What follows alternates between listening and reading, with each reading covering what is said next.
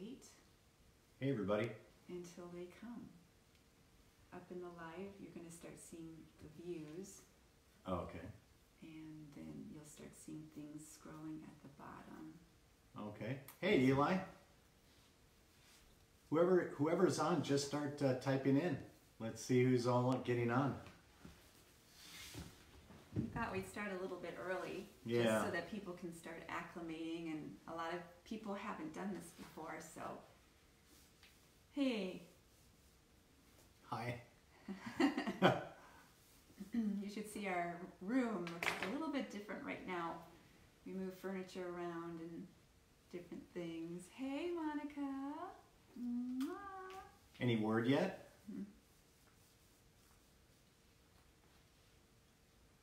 I've been praying all day today, on and off.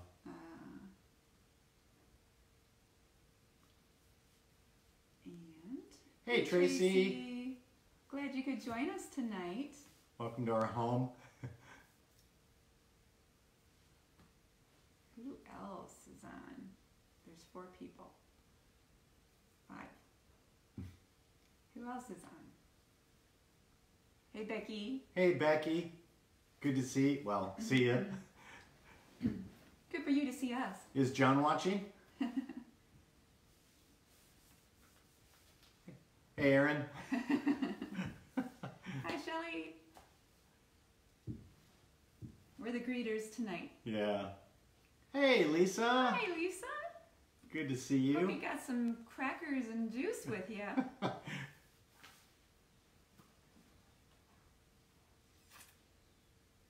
We're just hanging out, waiting for people to show, so we thought we'd start a little bit early. So let's see some hearts. Oh, I saw some. We got some likes going on. Aw. Hey John. Hi, Connie. Oh, okay. Orange juice That'll is work. good. Hey Fran. Is Dick with you? I think he'd enjoy this tonight.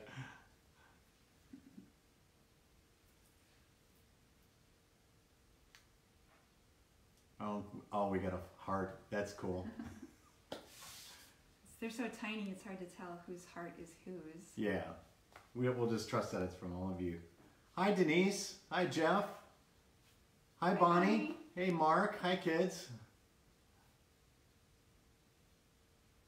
We are just hanging out here for a couple minutes, and then we're going to get started. Hi, Hey.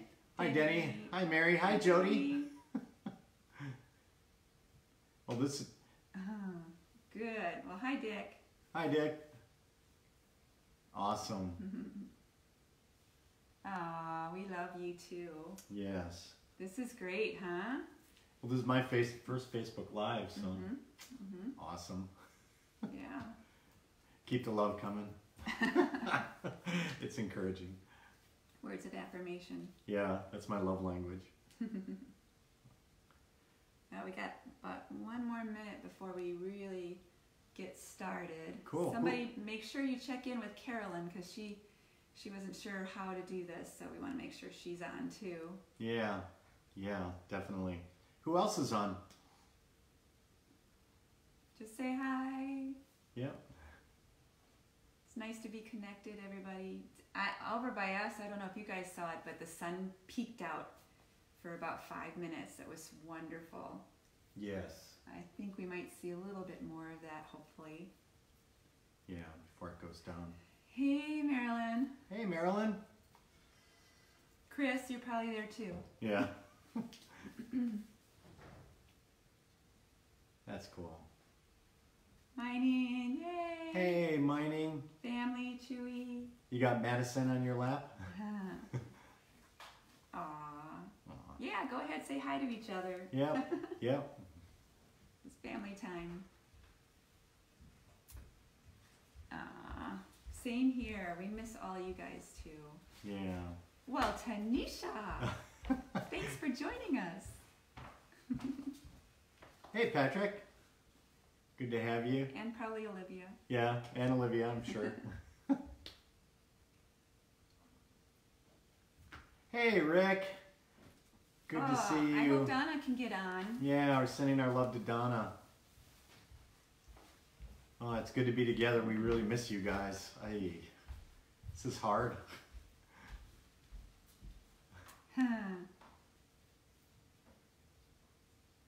Well, I think we can probably get started. It's 7 o'clock, right? Mm-hmm. Okay, you guys ready to go? Get the thumbs up. Is there a thumbs up icon? There probably is. Oh, there she is. Hey, Carolyn. Glad Hi, you guys Dennis. made it. Monica saying hi to Tanisha. Nice. Look at all those likes. Yay! Awesome. Yay, they're ready to go. Okay. Well, hey, we're going to just start out with prayer, you guys, and then we're going to talk about what we're doing and why we're doing it. So let's agree in prayer. Father, it's great that our church family, our friends can be together tonight. God, everybody who will be watching this in the future, we're just so grateful for the body of Christ. We're so grateful for relationships. We're so thankful for your creation. Lord, we just thank you for this evening. It's a special night. It's a special night that we can be together. It's a special night all over the world tonight. Families are together. And so, God, we just pray that as we study your word, you would speak to us through it, that you would minister some deep things to us by your Spirit, and that we could come away better and different than when we first sat down at the table together tonight. Yes. God, we love you this evening, and we just count it a privilege to be with all of our friends and our family and extended family that are watching this, and we receive that in the name of Jesus. Amen. Amen. And amen. Hey, and also, if you've got like a share. Hey, Josh. If you have Oh, hi, Megan. Hey, Megan. If you have a share and you want to share it, go for it, and we'll see if anybody else. I think it's a really important time to do communion with Passover. It's just an amazing opportunity. So I'm glad you all are tuned in, and let's let other people know so they can do it as well. Yeah, the other thing too, you guys, this is going to be a study, kind of an interactive study, and then if you have questions, we're going to take a little bit of time afterwards and answer some questions. So first of all, kind of the official greeting is Chag Sameach. Chag Sameach. Yeah, in Hebrew. In fact, Michelle and I said that to each other this morning. I didn't expect that. It was so funny. But it just means like happy holiday. It's a normal greeting at this time. So Passover really is a celebration of freedom. It's a celebration of a setting free historically, and that's kind of the way I want to break this study down. We're going to look at Passover historically, then we're going to look at what Passover meant to Jesus as the Messiah. And then we're going to finish up and talk about what Passover means in 2020 and how Passover is tying in with the whole COVID-19 virus that we're all experiencing right now.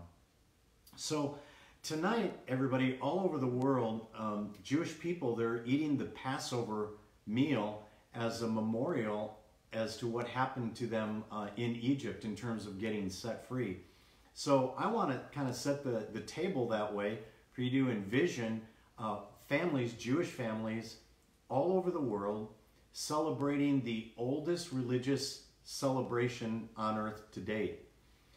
The centerpiece of that entire meal is the remembrance of being set free from Egypt. And the lamb is really at the center of all that. Later on, we're going to pray that the revelation of the lamb comes into every Jewish home tonight as families celebrate that. Yes. So Passover really, historically, again, was a matter of life and death. It was a matter of death being required so that people could have life. And for those of us that remember the story, the 10 plagues were sent to break the nation of Egypt. The 10 plagues were actually a judgment on the gods of Egypt. And you can follow that through in Exodus and see how God systematically took down every god and every high thing that exalted itself against the knowledge of the true God, whose name was Yahweh. So I'm going to read to you out of Scripture, and if you got your Bibles, I want to encourage you to follow along. I'm in Exodus chapter 12, and I'll begin reading in verses 1 and 2. It says this: While the Israelites were still in the land of Egypt, the Lord gave the following instructions to Moses and Aaron. Now, have you ever wondered why God would choose a people and then he would literally incarcerate them in Egypt for 430 years? And the answer is really quite simple. It's because he needed to preserve this people and have them grow into a nation. Mm-hmm. When they came to Egypt originally, Jacob came to Egypt, there were only about 70 of them. And in the world at that time, it was extremely hostile. Outside of the edges of civilization, there was a lot of tribal fighting. So if this tiny fledgling little nation would have been left outside of Egypt, it probably would have gotten wiped off the map. But what God did is he hid Israel within the greatest empire in the world at that time, and literally protected them and sheltered them from everybody around them, so that this nation could grow. There would be no war casualties, literally. So that's why the nation multiplied so quickly and grew so strong so fast that within just a few generations, it was a real threat to the Egyptian empire. At least that's the way the Pharaoh thought. But that's why God put them in slavery. People always wondered, why would God enslave his people? What he was really doing, he was just protecting them so that in the time that he would bring them out, they would have become a mighty nation and could grow. So God gave these instructions to Moses and Aaron, his brother Aaron. And in verse 2 of Exodus 12, we read, "From now on, this month will be the first month of the year for you." So God was resetting the calendar for Israel. If you want to greet somebody right now, another way besides Hag Sameach, because of the holiday, is Shana Tova. So try saying that with me. Shana Tova. Tova. And that means a good year to you. Ah, that's nice. Yeah. So, and literally, during the holidays, one of the expressions is, may your name be inscribed in the book of life for a good year. So a shortened way of saying that is Shana Tova, good year to you. Continuing on in Exodus chapter 12. Hey, Matthew, it's good to see you. Continuing in Exodus chapter 12, verse 3, we read, "Speak to all the congregation of Israel, saying, on the 10th of this month, every man shall take for himself a lamb according to the house of his father, a lamb for a household." So now God is connecting this idea of taking a lamb, which was considered a sacred animal in Egypt, and connecting it to a household. And then he says in verse 4, "And if the household is too small for the lamb, let him and his neighborhood next to his house take it according to the number of persons, according to each man's need, you shall make your count for the lamb." Now we're going to find out why they had to have enough people to quantify how many lambs that they had. And then in verse 5, it's very interesting. He says, "Your lamb shall be without blemish, a male of the first year." So God, through Moses, is instructing all of Israel to embrace a lamb, okay? And then not to just embrace any lamb, to embrace their lamb for their household. And that's a really, really important thing. Continuing on in Exodus 12, verse 6, he says, "Now you shall keep it until the 14th day of the same month. Then the whole assembly of the congregation of Israel shall kill it at twilight." So literally, twilight was right at sundown. And in the Jewish calendar, sundown is the beginning of the next day.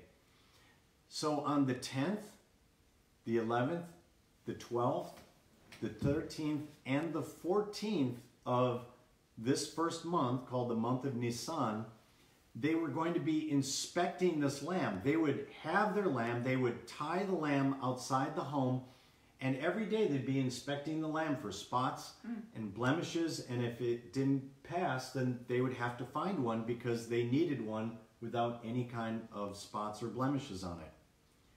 Now, what's interesting, here we are on April 8th. This is the night of Passover. And every Passover on this 14th day, there is a full moon, excuse me. So hopefully tonight, we've got a lot of clouds out there, but I don't know if you've noticed the last few nights, it's been really super bright. It's because the moon has been working its way up into being a full moon. And tonight, the moon will be full, as it is on every single Passover. And that's how God marks these days. The Jewish people, they are on a lunar calendar rather than a solar calendar like we are. Okay. So it's just different. And they do things to keep that calendar in sync. But they do that, and the reason they do that, and it's very interesting, if you read in the book of Revelation, it says someday the sun is going to be done away with, but the moon is going to last forever. Wow. So the moon is always this mark of time for God, that in this special time where he's bringing about all his feasts, we've got this full moon. Wow. And tonight's the night. In Exodus chapter 12 verse 7, then we read, and they shall take some of the blood, so they're going to kill this lamb, and this was very difficult. The family had to stand around and watch as the father slit the throat of this little lamb. Now, try to imagine this for a minute.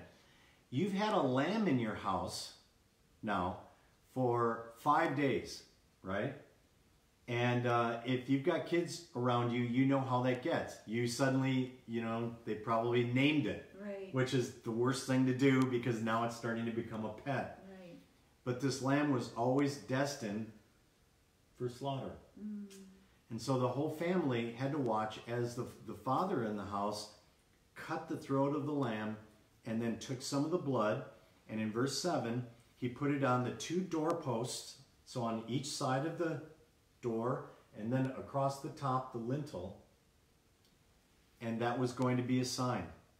We read, he put it on the doorposts and the lintel of the houses where they ate it. Verse 8, then they shall eat the flesh, or they're going to eat the roasted lamb that night with unleavened bread, and with bitter herbs they shall eat it. Now, unleavened bread, in Scripture, leaven stands for sin. And so, without any leaven, that means that the sin is removed. And all week now, starting tonight, Jewish households go on with no leaven in the house. Okay? And as I recall, before this night, the Jewish women and mothers were cleaning their house, making sure there was no leaven in it. Right. By the time they got to today. In fact, why don't you share about the ceremonial feather in the dustpan? Oh, I don't know if I remember that actually. Well, on the final night, the final cleansing, after the woman, this is typical. By the way, Hope Goodson, I'm so glad that you're watching. I can't wait to get to see you guys again. But anyhow, I don't want to get distracted. So on the final night, because the woman she does all the work, she finds one little crumb of yeast left in the house, a little bit of leaven, and she's got a dustpan, and she hands the husband the feather, and then she holds the dustpan, and the husband sweeps that one last crumb of yeast, the last little bit of sin. That's gracious. Yes, out of the house. Isn't that typical? The women do all the work, and then the men get the credit at the end.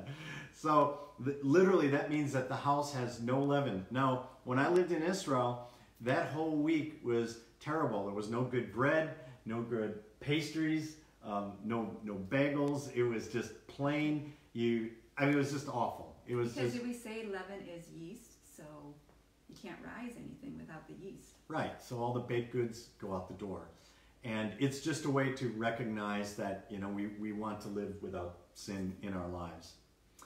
So the entire lamb then, and this is why they had to figure out how many people, the entire lamb had to be eaten that morning or that evening. I mean, there would be nothing left at the end. Now, I'm going to read a little more scripture, then we're going to talk.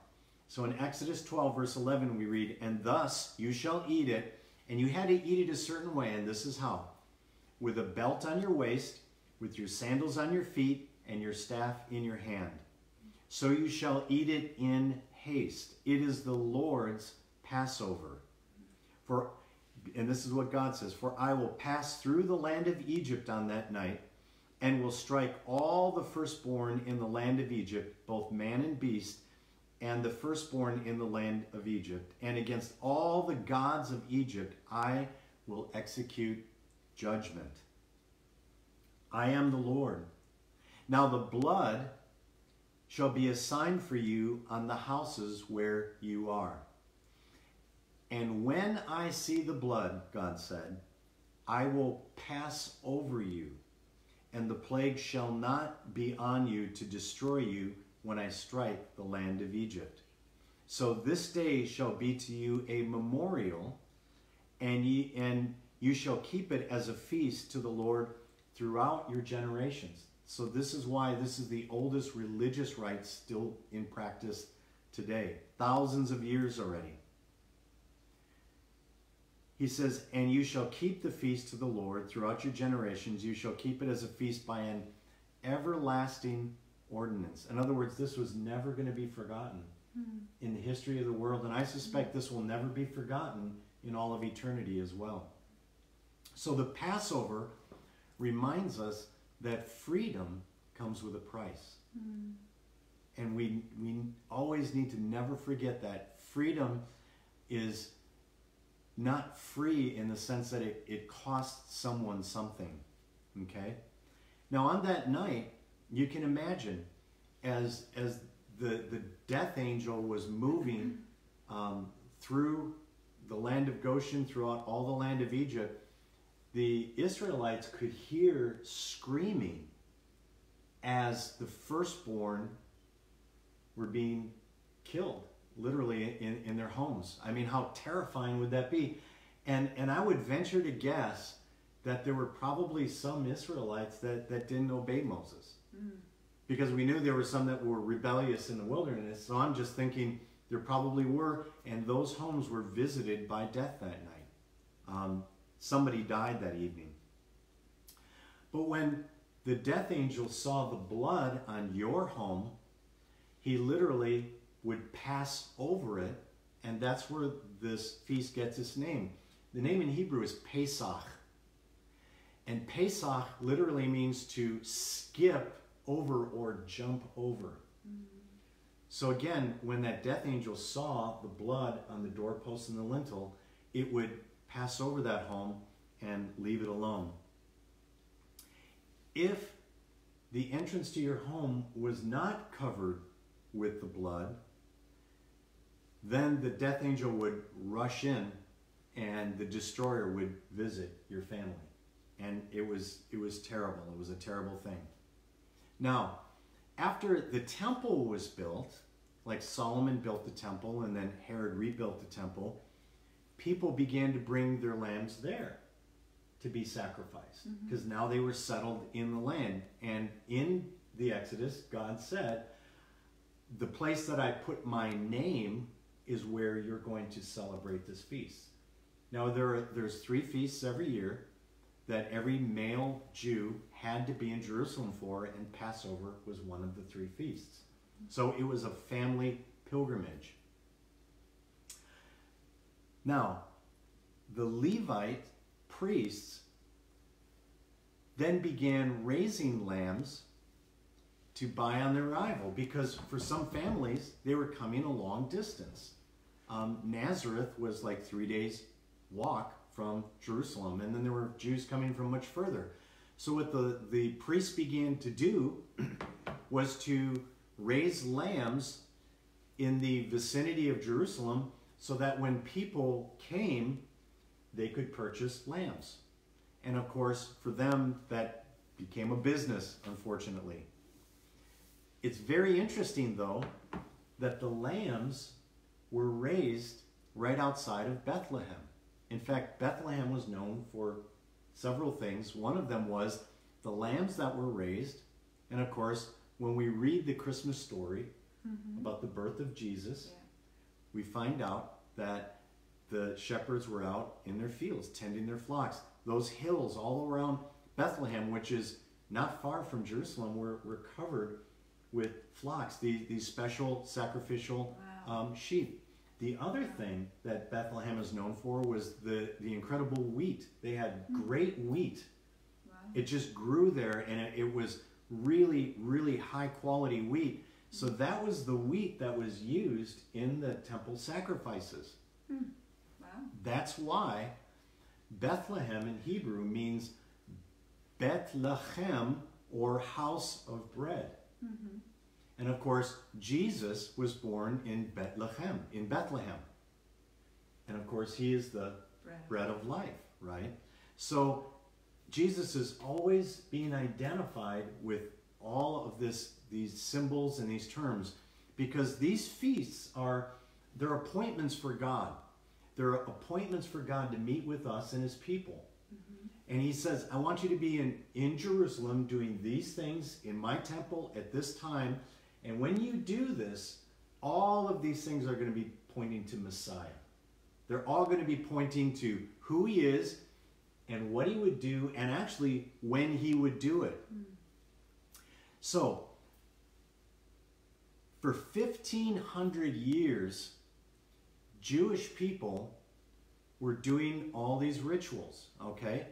And the whole basis for the Old Testament was the covering of sin. This is why they brought lambs, so that the blood could be shed, so that their sins would be covered for another year. And they did this annually, of course. The thing we know about the blood of lambs and bulls and goats and everything is that it's insufficient to take away sin. It's only sufficient to cover sin. Or a better way to think of it would be to like absorb sin. So picture on your countertop in your kitchen, let's say you spilled some grape juice.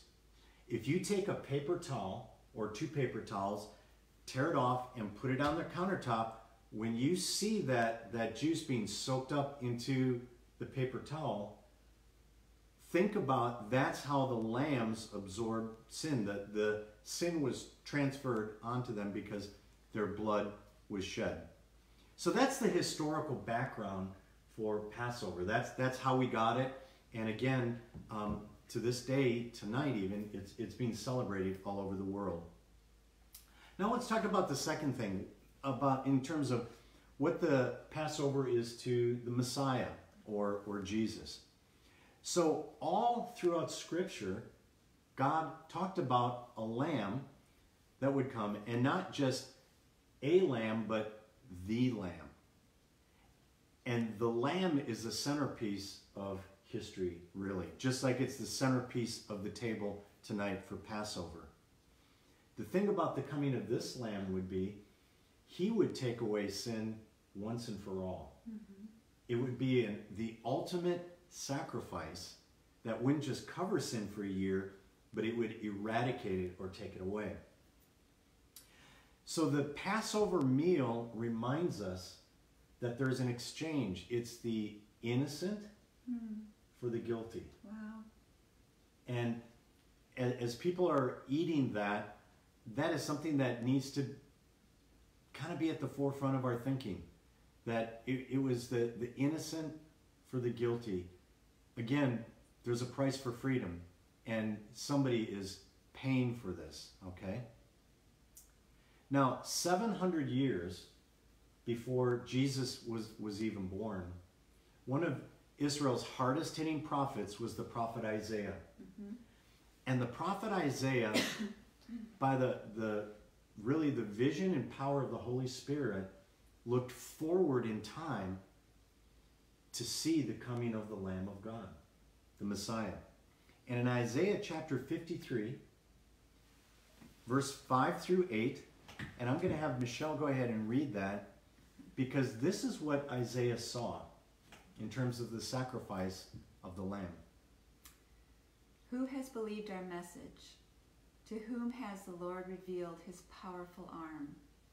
My servant grew up in the Lord's presence like a tender green shoot, like a root in dry ground. There was nothing beautiful or majestic about his appearance, nothing to attract us to him. He was despised and rejected, a man of sorrows, acquainted with deepest grief. We turned our backs on him and looked away. He was despised, and we did not care. Yet it was our weaknesses he carried. It was our sorrows that weighed him down. And we thought his troubles were a punishment from God, a punishment for his own sins. But he was pierced for our rebellion, crushed for our sins. And he was beaten so we could be whole. He was whipped so we could be healed. All of us like sheep have gone astray. We have left God's path to follow our own. Yet the Lord laid on him the sins of us all. He was oppressed and treated harshly, yet he never said a word. He was like a lamb to the slaughter. And as a sheep is silent before its shearers, he did not open his mouth. Unjustly condemned, he was led away, and no one cared that he died without descendants, that his life was cut short in midstream, but he was struck down for the rebellion of my people. Mm-hmm. So what Isaiah saw in the spiritual realm, John the Baptist saw in the natural realm. Okay? What Isaiah saw as the future, John the Baptist saw in the present. And if you want to turn with me to John chapter 1, verse 29, it says, the next day John saw Jesus coming toward him. This is John the Baptist. And he said, look, the Lamb of God who takes away the sins of the world.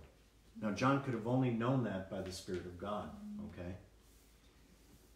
John the Baptist then instructs his disciples and all of us to embrace the Lamb. Mm-hmm.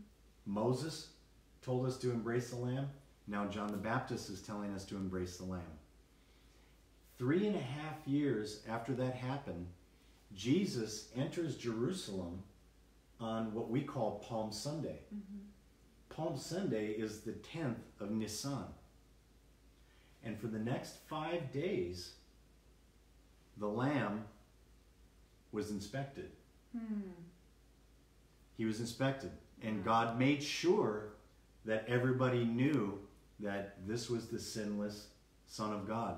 In fact, in Luke, if you want to go ahead and turn with me to Luke chapter 20, verse 26. The religious leaders were all asking these questions, trying to trap him.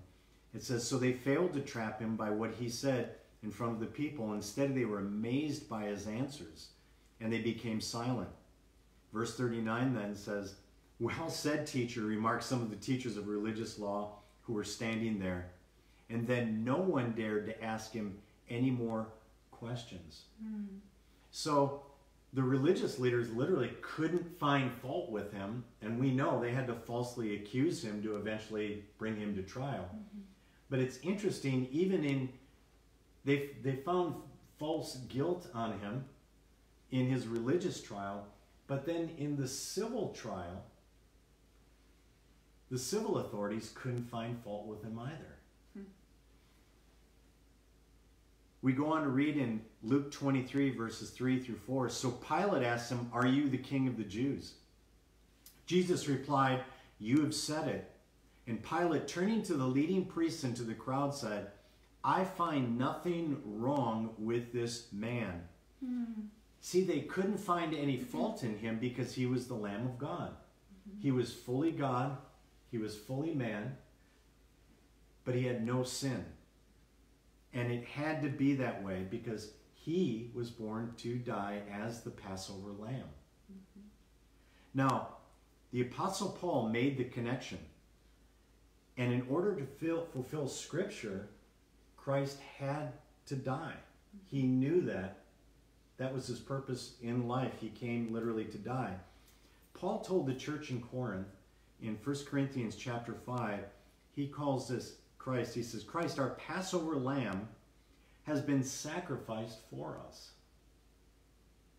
So let us celebrate the festival, not with the old bread of wickedness and evil, but with the new bread of sincerity and truth. Now it's interesting, he's writing to a church in Greece.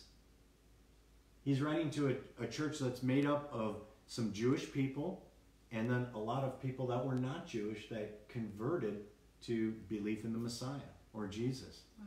And so that gives us basis for recognizing that these feasts are an everlasting ordinance. There's something very, very important about them. Peter also made the connection with Jesus being the Lamb of God. He says this in 1 Peter chapter 1, verse 18. He says, for you know that God paid a ransom to save you from the empty life you inherited from your ancestors. And it was not paid with merely gold or silver, which lose their value. It was the precious blood of Christ, the sinless, spotless Lamb of God. God chose him as your ransom long before the world began. But now in these last days, he is being revealed for your sake. So when you read that the Lamb of God, who was chosen to die even before the foundations of the earth, it was always in the mind of God to have the Lamb as the centerpiece of history. Wow. The Messiah. Now, in a Jewish Passover tonight in the homes, there's 4 cups that are being celebrated. And what they do is throughout the evening, there's different cups that are recognized for different parts of the meal. And of course, usually, they're pretty full. This is grape juice, and we're going to be having communion, which is really identifying with the Passover meal a little bit later. So the first cup in the Passover meal is called the cup of sanctification. Okay? And sanctification means being set apart. Okay? Set apart for a holy purpose. It's the cup of separation is what it's known as. And what God says in Exodus 6, and you can look this up later, is he's saying, I will bring them out of Egypt. That was God's promise. And he said, I will bring you out of Egypt. And in our church, we identify that with knowing God. Okay? Making that connection that it's not about religion, it's really about a relationship with God. Right. So we're to know God. And once we do that, God is calling us out of the world or out of Egypt, because Egypt is connected and synonymous with the world in Scripture. He calls us out of the world into his family and into his kingdom. So he's calling us out. So as the meal progresses, there's the second cup. And so they pick up another cup of wine and they drink this. And this is called the cup of deliverance. Okay? It's the cup of being set free. So what it is God got them out of Egypt. Now he's got to get Egypt out of them. Okay? And really in our circles and in our church, that we call that finding freedom in life. So we come into a relationship with God to know him, and then as we get set apart for God and we lay worthless things aside, we begin to find freedom in life.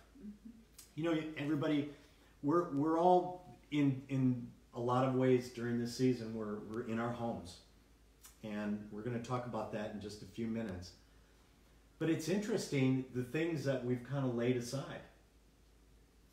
I was telling Michelle the other day, we were talking and we're like, man, we're saving a lot of money.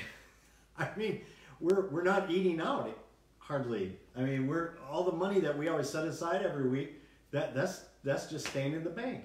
The gas that we would normally spend driving all over the place. Now gas prices, it's $1.30 for gas right now, right? So it would be cheap, but we're just not driving around. I was looking at my tank going into the office today, and I've only used just a little bit because I filled it up, and I thought, wow. So it's interesting. We're all kind of being, for our safety, just being asked to stay at home and just stay safer at home. If you live in our state, it's called different things, different other places, but it's really true. And I totally lost what I was talking about. Oh yeah, Second cup. Yeah, I was talking about the second cup. After 2 or 3 cups of wine, you start, no, we're not going there. Okay, so the third cup in the meal, let's talk about the third cup. All right, here we go. The third cup was called the cup of redemption. And it's very interesting. The cup of redemption was special because to redeem something means to buy back or purchase it, and then it's got even a deeper meaning.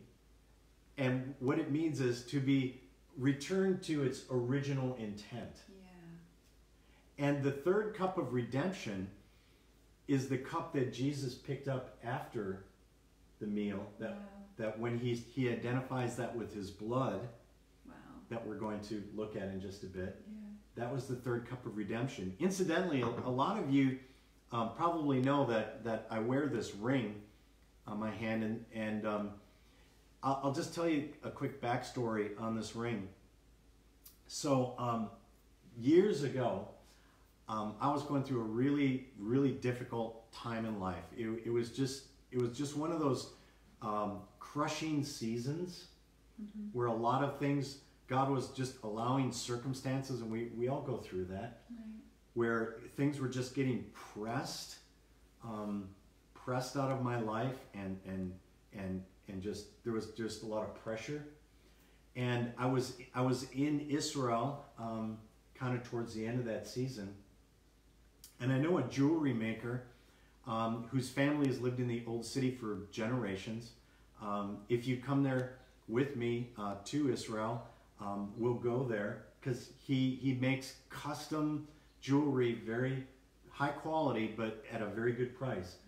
And he makes Christian jewelry. He makes Jewish jewelry. I mean, he'll do Muslim. He's an Arab, okay? So I asked him to make this ring for me because there was a scripture out of Job that was really meaningful to me at that time. And what I asked him to do, and you really can't see this.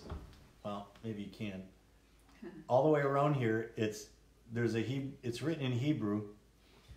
And on it, it says in Hebrew, Ani yadati golichai. And what that means is, I know that my Redeemer lives. That's good. And every morning when I put this ring on, I think about the fact that God has redeemed my life. He redeemed me out of that season. And that everything that I touch can be redeemed by God. That's awesome. No matter how bad it is, no matter how difficult. I want to encourage you, if you're going through a very, very difficult time in a season right now, and this time is a season of it's suffering right now. A lot of people are suffering and hurting. Our world is hurting. Maybe just you're battling with depression right now because you have to be at home. And if you're an extrovert, it's challenging because we're not around a lot of people. But God wants to redeem it.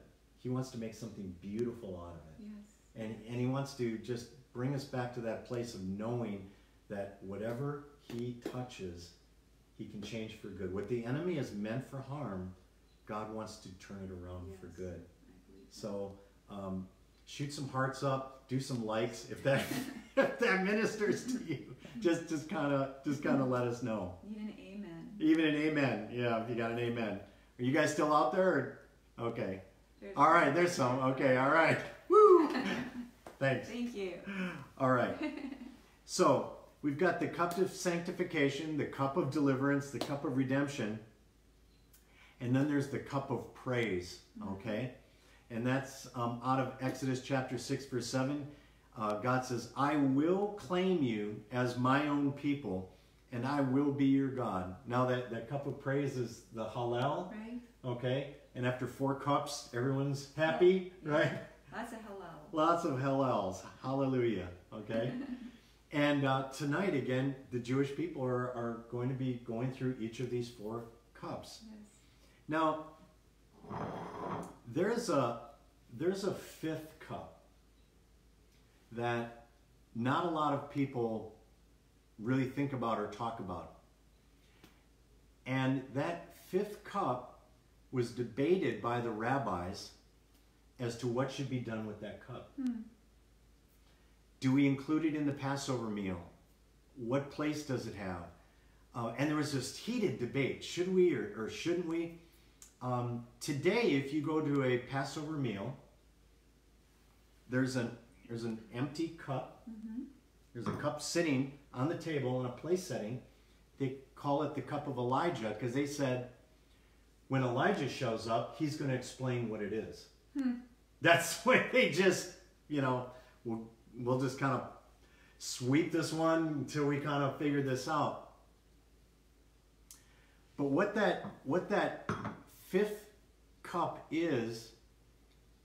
was known as the cup of God's wrath. It was the cup of God's suffering. In fact, in Jeremiah 25, God hands Jeremiah a cup and he says, take this to the nations. All of them are going to be drinking out of it. Wow. It was the cup of God's anger. It was the cup of God's wrath. It was his fury. Imagine a holy God falling into the hands of a furious, angry God. God is angry about the sin in the world. And what's amazing about this is that God knew that that cup had to be emptied. It had to be drunk. It had to be drained. So Jesus and his disciples, they celebrate the Passover, the first, second, third cup where he identifies it with himself, the fourth cup of the Hallel. Then they leave and they go up to the Mount of Olives after the Passover meal. I heard Ray Vanderlaan say this recently, and I'd never thought about this. Running in between the temple in Jerusalem and the Mount of Olives is the Kidron Valley. And in the rainy season in April, during the rain, all of the blood of the sacrifices were being washed and running through that valley. So Jesus and his disciples literally had to walk through wet, bloody mud on their way to get up to what we know as the Garden of Gethsemane. The Bible never really says it's a garden. We associate it because there's two descriptions. It's a cultivated area, but then it also says that it was an olive press there. And in fact, that's what, when you hear the term Gethsemane, you have to understand it's two words in Hebrew, gat shemonim. Gat is the press, the weight, and the shemonim is the olive oil. And so there was this place where Jesus went to pray where there was this olive press. It was a place of crushing, okay? And of course, we read in Matthew 26 that on this night, it says, then Jesus went with him to the olive grove called Gat Shemonim, or Gethsemane. And he said, sit here while I go over there to pray. So the Gospels tell us he went about a stone's throw away. He took Peter and Zebedee's two sons, James and John. And then it says Jesus became anguished and distressed. And he told them, my soul is crushed with grief to the point of death. I believe as the Son of Man and the Son of God, Jesus knew exactly in the minutest detail what he was about to face that night and the next day. And so he says to them, stay here and keep watch with me. Now this night, the night of Passover, is called the night of keeping watch. Really? It's because we're watching for what's going to happen. And so on this night, Jesus said to his disciples, keep watch with me. that meant something to them, and it needs to mean something to you and I, that we keep watch for the coming of the Son of Man. Verse 39 says, he went a little farther and bowed with his face to the ground, praying, my Father. And I believe he was crying out, it says in the book of Hebrews, in tears and in anguish. He says, my Father, if it is possible, let this cup of suffering be taken away from me. It was this fifth cup. It was the cup of God's wrath against sin. It was the cup of God's fury and anger and punishment of sin. And then Jesus said, yet I want your will to be done, not mine. Or as some translations say, not my will, but your will be done. Right. Jesus knew that he was going to be drinking the cup of wrath, God's wrath that was brimming over. He knew what that meant for him. It was what, Michelle, you read earlier, that he was going to be bruised and crushed and beaten and tortured to death for our sins. He was going to pay that penalty, and that God's wrath literally was going to be placed on him to the point where on the cross, Jesus cries out, quoting Psalm 22, he cries out to God, Eli, Eli, lama sabachthani, my God, why have you forsaken me? He was feeling the full measure of the fury of God, the anger of God, the wrath of God punishing sin, so that God had to turn away. He could no longer even look on his Son. And for the first time in history, God felt this separation of sin. Jesus felt that as a man, fully man, the separation of sin as he cried out and suffered. And when he finished his life, it's recorded in the Gospels, he cried out with a loud voice. He said, it is finished. He had drank the cup until it was empty. The wrath of God, he emptied the cup for us. The terrible, furious wrath of God was completely satisfied in the Lamb of God. He completely took away the sin of the world, and he was saying, it's finished, Father. I've drank all of your wrath. I've taken upon myself all of the sin of the world. All of the sin that you and I have committed, that we will ever commit, he took it upon himself. And then he said, it is finished. And then he said, as the sacrifice, and this is sacrificial language. It's actually the language of first fruits. Father, into your hands I commend my spirit. He put his spirit in the hands of his spiritual authority, his Father. He commended himself, and then he says he gave up his life. And he died for us. And he completely satisfied the penalty for sin. When we say Jesus paid for our sins, we have to understand that freedom came at a terrible price. It came at the expense of the life of Jesus. As a 33-year-old man at the height of his health and strength, taking upon himself the disease, the sickness, the wickedness, all the horror that is associated with sin. He took it all upon himself. And it says he was disfigured so much that he was barely recognizable as a man, Isaiah says.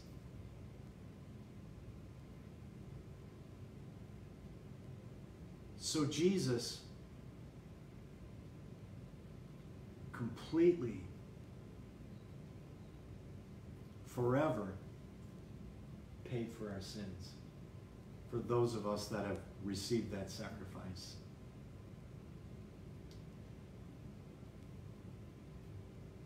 in just a few minutes, we're going to have communion together, which is part of that Passover meal. And I see it's starting to get dark outside. The moon is beginning to rise out there. I wanted to just share some things, and Michelle, please interject. So what does this Passover in 2020 mean to us? I personally believe that there are a lot of prophetic overtones to what is happening in this year. First and foremost, God knew that this year would be like this. Right. He knew what COVID-19 was before it was ever named. Right.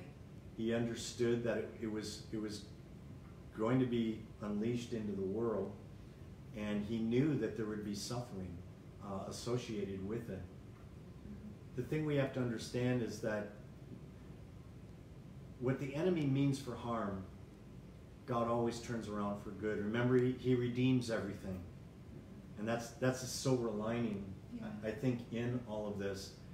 And there have been prophetic voices in the body of Christ, and there are some trusted prophetic voices. One of them is Dutch Sheets. You may have heard that name. He's an intercessor. He's written a lot of great books.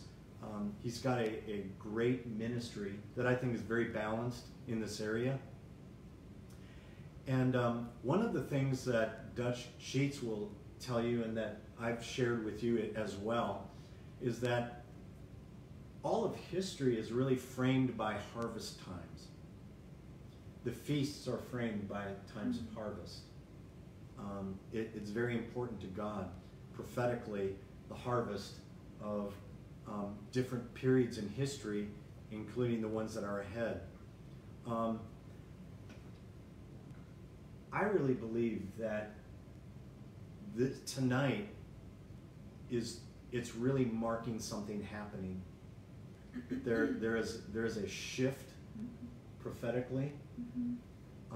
One voice that I've heard recently kind of said it this way. He said the first 4 months, January, February, and March, were really a season of repentance.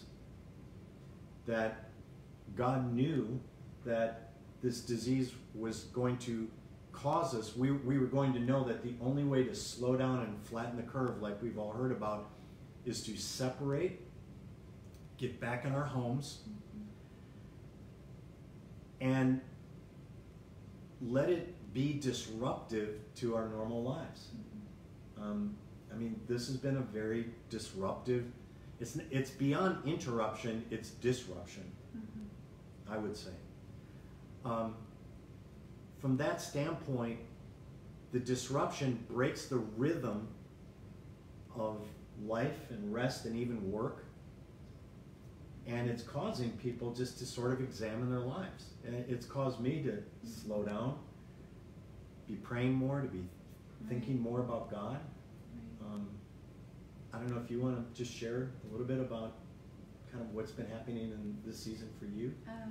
So for me, I've been really, right from the beginning, you know, God was speaking to me about the Passover. When I heard, especially when I heard schools closing, kids going home, you know, I just knew that God was calling us into that season. And obviously the Passover was the first and foremost. So I personally have been just home, praying, seeking, hearing Him. And, you know, as you're sharing about the different cups, I think we're going through those different cups, and God is teaching us about those cups. And, you know, everywhere I turn, everywhere I'm talking to people, you know, it's definitely a time of self-examining. And I do believe that, you know, Jesus is the spotless Lamb, and He deserves a spotless bride. And I do believe that when we come out of this, the church is going to be in the place it's supposed to be, and God's going to be using the church. But we have to reflect the glory of God. We can't reflect our own glory. That's what the moon does, right? It reflects Oh, wow. the glory of the sun.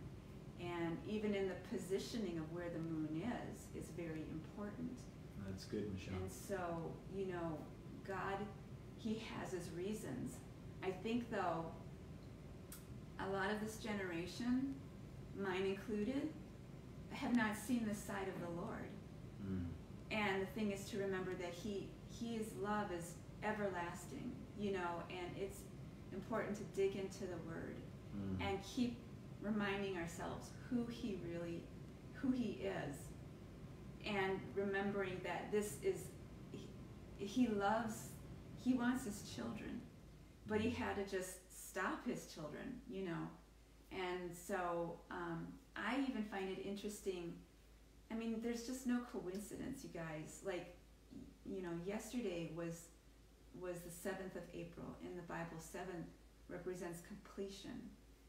Today, it fell on the 8th. 8th represents new beginnings. And so I think what we're hearing about prophetically with the shifting, I think that's part of it, is because we're in a new beginnings, and but we've got to make sure that we don't go back. I mean, I personally have gone through so much with the Lord, and I don't know if he's finished with me yet, but it's like, man, I do not want to go back. This was way too difficult. I want to just keep pressing forward and keep, you know, I want to get on that other side and see the signs, wonders, and miracles, and see the glory of God. And, you know, I want to see our phones being used to record miracles happening rather than injustice happening. I want to see the glory of the Lord coming through the media. Don't you guys? Hey, can I interject? Jackie Falks just posted something. It was this young woman who prayed for this man's wife in Sam's Club. She had slumped over and she was gone. And this young woman in her car, I mean, I so enjoyed watching that yesterday, just was praising God because she prayed and asked the Lord to spare this woman's life. And this woman, she came back. I mean, it's an amazing, amazing testimony. Right. Yeah. So, listen, you guys, I really believe this. I believe right now God is watching the nations. He's watching the nations of the earth, and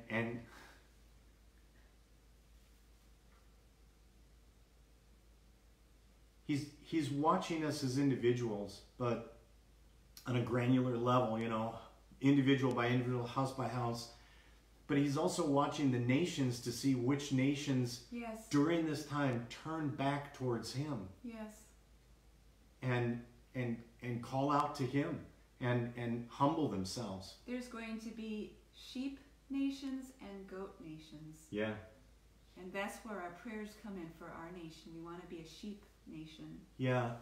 Right now, I mean, one of the reasons I wanted to connect as a church to Unite714.com, which is out of 2 Chronicles 7:14. I wanted to do that because the basis of that prayer in 2 Chronicles 7:14 is not just anybody. He says, if my people will humble themselves as believers, as those who have a relationship with God, if we humble ourselves and turn towards him and confess our sins, he's going to hear from heaven.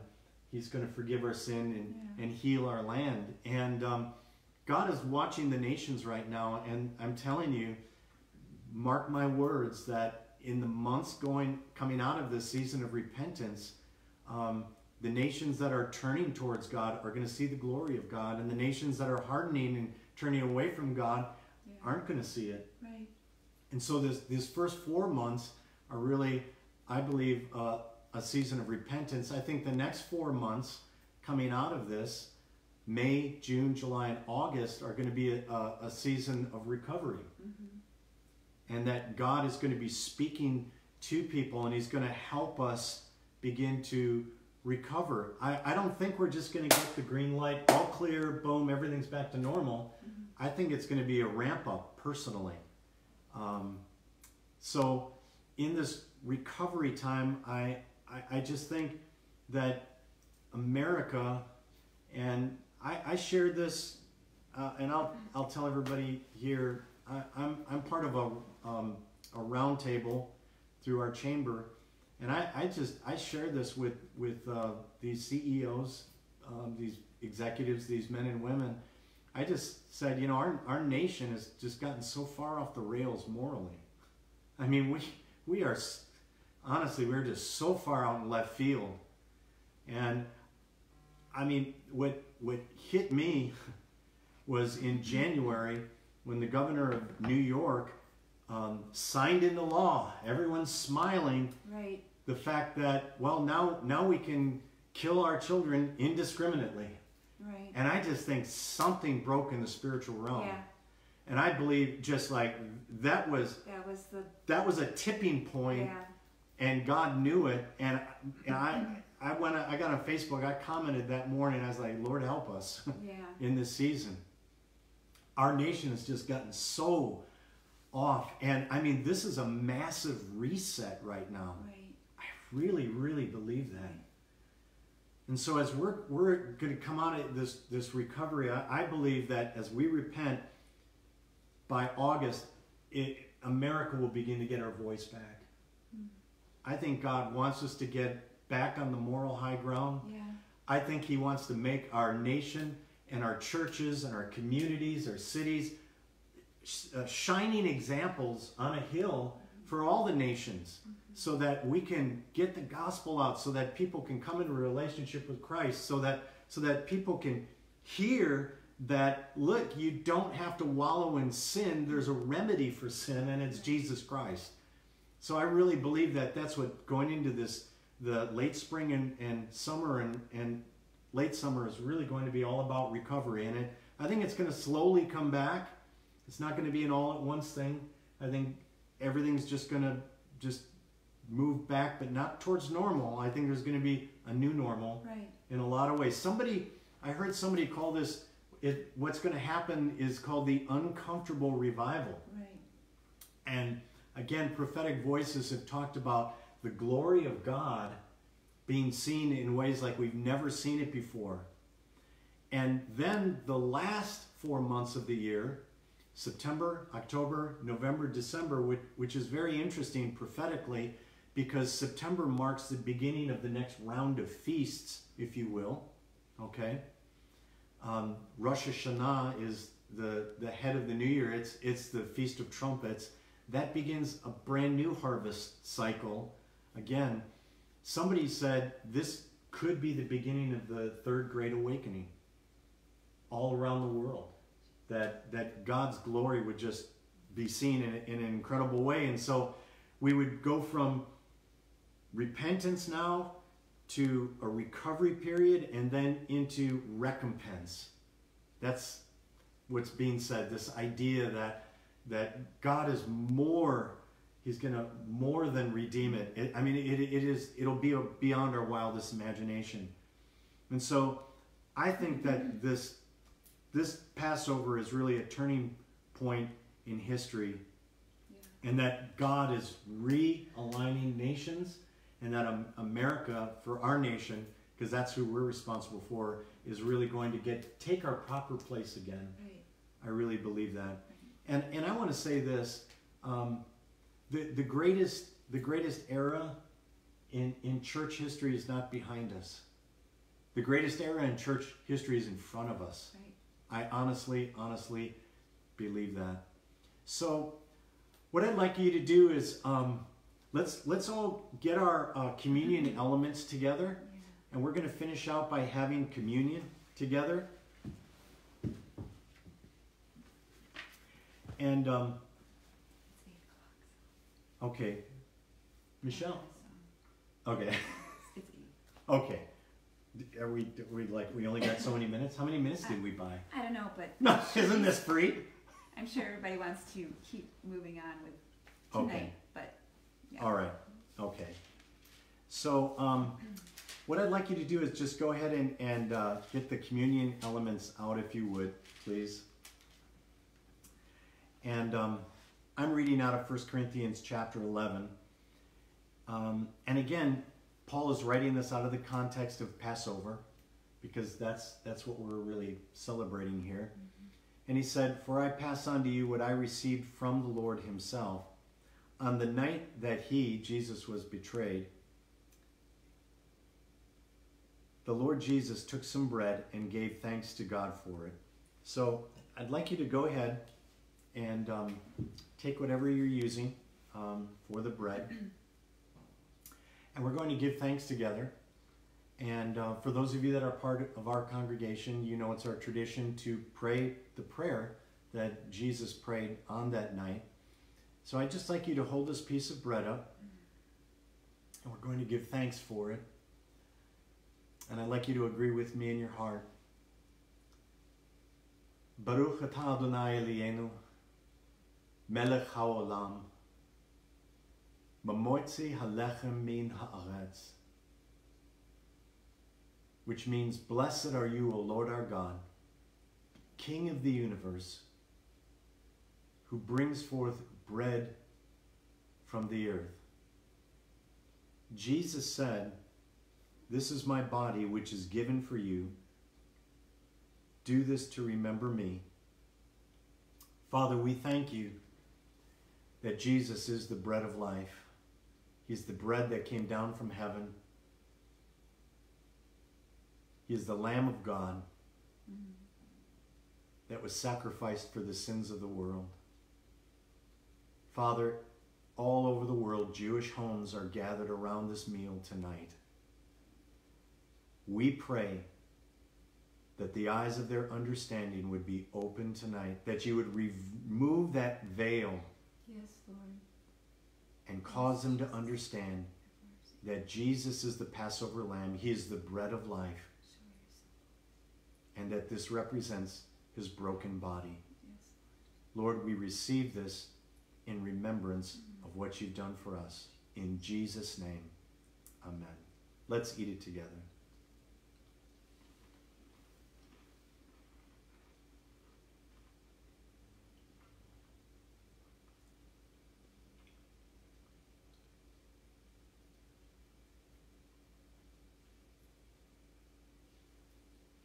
We read in the same way, he took the cup of wine after supper, so this is the third cup of redemption. And he gave thanks for it. And I'd just like you to hold this up, and someday I will teach you about the Jewish marriage customs, because what we are doing right now is very significant as well. It has more than just this meaning. But I'd like you to just agree with me in your hearts, as we give thanks for this in the same way that Jesus did 2,000 years ago. Baruch atah Adonai Elienu, melech haolam, borei pri hagofen. Blessed are you, O Lord our God, King of the universe, who brings forth fruit from the vine. Jesus, we are the fruit of your life. You are the vine, and we're just the branches, and the fruit that we bear is because of your life-giving presence flowing through us. Jesus, you said, this cup is the new covenant between God and his people, an agreement confirmed with my blood. Do this to remember me as often as you drink it. For every time you eat this bread and drink this cup, you are announcing the Lord's death until he comes again. Let us drink together.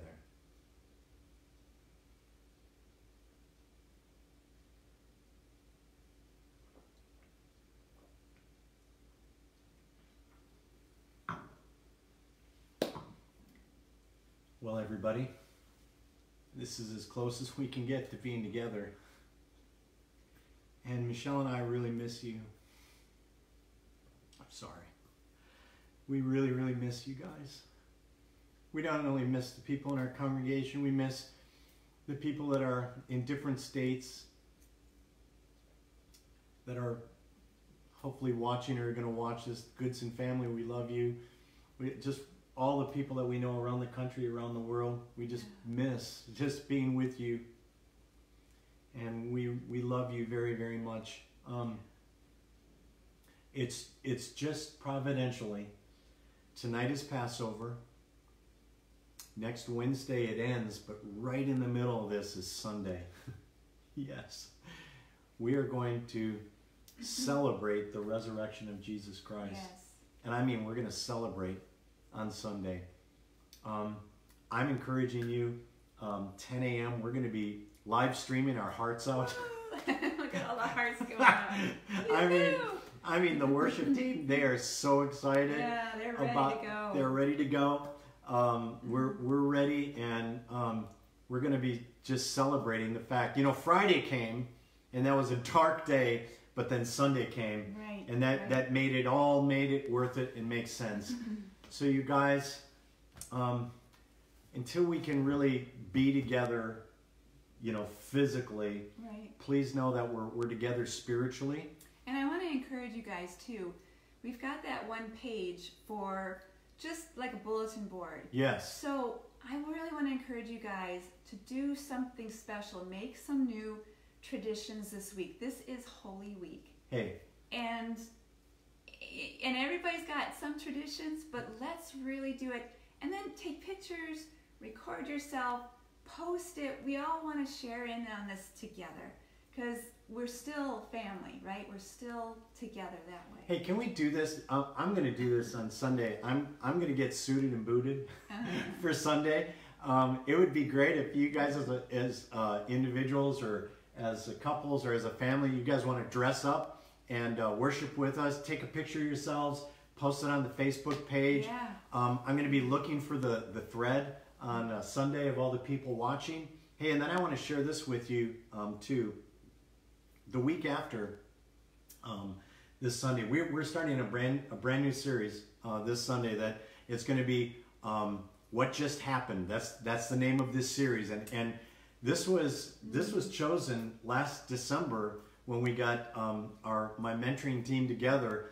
This is what we wanted to call us. We had no idea all this was going to be going on during Easter time, but it's called What Just Happened.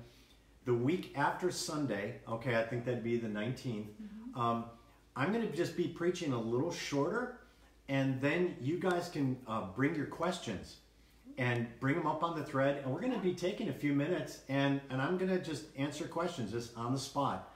Nice. Things that maybe you want to know about the message or questions you have. So just kind of be prepared for that. That'll be the week after Easter, and I think it'll be great. So you guys, we can't wait to see you on Sunday. Seriously, you'll get to see me, but I won't get to see y'all. So take some pictures, post them on Facebook, and that's another way that we're going to be able to stay together. Right. And remember, Chag Sameach. Chag Sameach. Okay, you guys. Hey, we love you. God bless you. Have a great Passover, and we will see you on Sunday. Thanks so much. Worthy is the Lamb. Yes.